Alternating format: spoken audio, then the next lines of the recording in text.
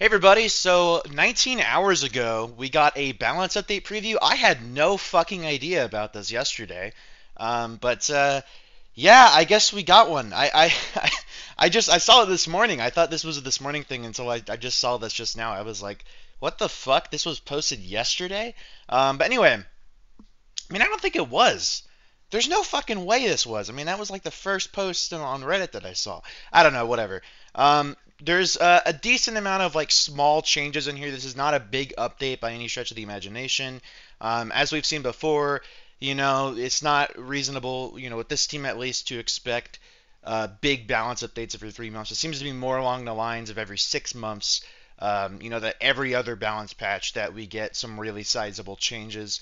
But there are a decent amount of changes in here. Some classes got noticeably less than others. You could see Necromancer only had one fucking thing, which is insane.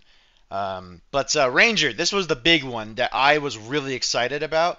So they did actually nerf a couple of things, surprisingly, on the carry or the Devourer.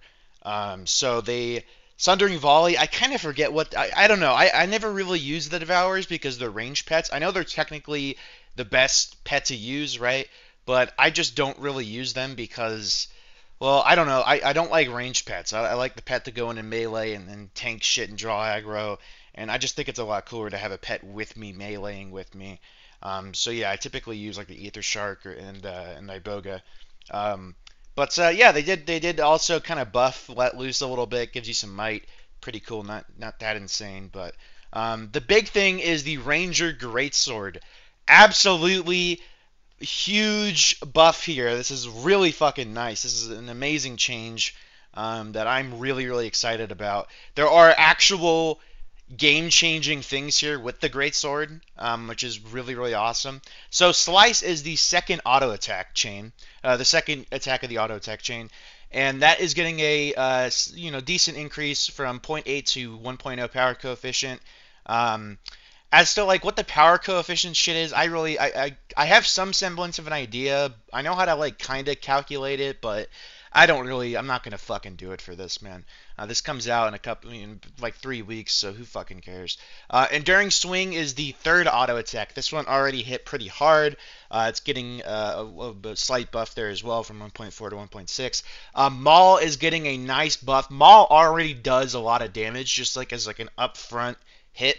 But it is getting a buff up to 2.0 from 1.75 for the power coefficient, which is really nice. Now, this is the big one that I was like really shocked to see. And Swoop is now going to be part of the rotation for Greatsword, which is so weird.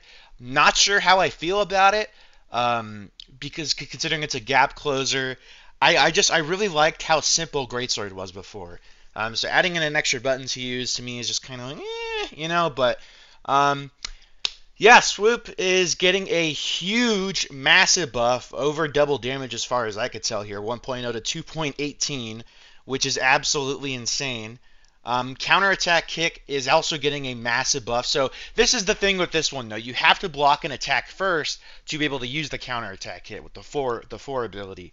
But it is getting a massive buff from 1.3 to 2.25, so it will be absolutely worth using. This was already a phenomenal skill, being able to just block on command like that, especially for the amount of time that you can with the Greatsword. It seriously has been so amazing for me. I love the counterattack on that weapon. But the kick being a massive buff is a nice bonus to that kind of aspect of the Greatsword as well. Hilt Bash, a fucking massive buff on this thing. So previously, Hilt Bash was supposed to be, this daze/stun, depending on where you hit the enemy. But the big thing with Hilt Bash is that it resets the cooldown on your Maul. Now, Maul already has a ridiculously short cooldown with whenever you use the two-handed training on Beast Mastery, which is usually what I use. And I think it's like a little under 3 seconds. It's like 2.5 seconds for a cooldown. It's fucking insane. But being able to do, Maul, Hilt Bash, then Maul again is a really high damage, high burst damage combo that is just going to be even better now, considering both of those skills are getting buffed. Hilt Bash, I mean, like I said, massive buff here. It didn't do very much damage before, so I imagine it's still not going to do a whole lot of damage. But like I said, the purpose of it was to refresh Maul. It was never supposed to be this damaging thing, but it is now. So I will take it.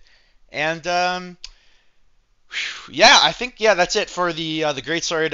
A lot of buffs here. I think they buffed basically every single skill besides the very first auto attack. So yeah, very very excited about this. Greatsword, pretty much as long as I've been playing, at least since End of Dragons came out. I would say that since End of Dragons came out, Greatsword has been underperforming a good amount. It was never something I really used for instance PvE content. I did use it. I use it all the time in open world because it's a fantastic open world weapon. It offers so much, versatility in its kit. But yeah, really awesome thing here, man. Really, really excited. I love Greatsword to death on the Ranger. It's one of my favorite weapons in the entire game. I absolutely adore it. So seeing it get buffed, obviously puts a big smile on my face and gives me kind of a semi chub. So, yeah. Wait, what?